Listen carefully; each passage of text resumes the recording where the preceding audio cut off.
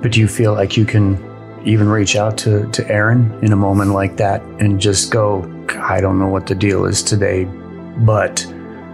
I do feel that way with Aaron, with you, with a group of guys that are surrounded not only in the core group we have, but also a couple guys that I go to church with. I meet on a regular basis. And yeah, and sometimes they'll ask me, hey, you still clean?